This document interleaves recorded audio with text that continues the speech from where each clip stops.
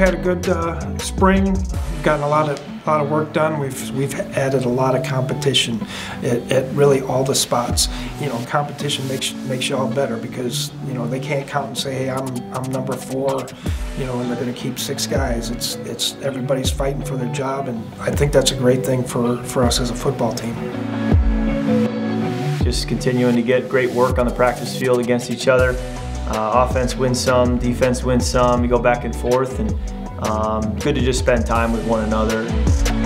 This is that time of year where the coaches have had all offseason to see, you know, what was good last year and what we need to work on.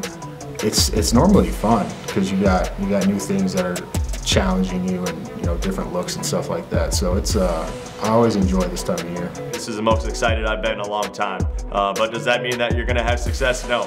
You got to go out there and prove it, and that's what we're trying to do. It's been great, you know, a lot of smiles, a lot of young guys who are funny, you know, think they know everything from college, but you know, it's pretty cool, man. It's pretty fun. Just getting out there with the guys, running around a little bit, and yeah, you know, I feel like we have a lot to look forward to. Cav, welcome back to Minnesota, man. Viking legends, you're one of the legends, and a great honor that we're here to tell you that you're going to be put into the Vikings Ring of Honor. Congratulations, man. Appreciate it. So y'all done tricked me over here, man. Kevin found out this morning he was the newest member of the Vikings Ring of Honor. I'm excited to watch you guys play, man. I pray you guys nothing but success and good health this season, man. Appreciate it.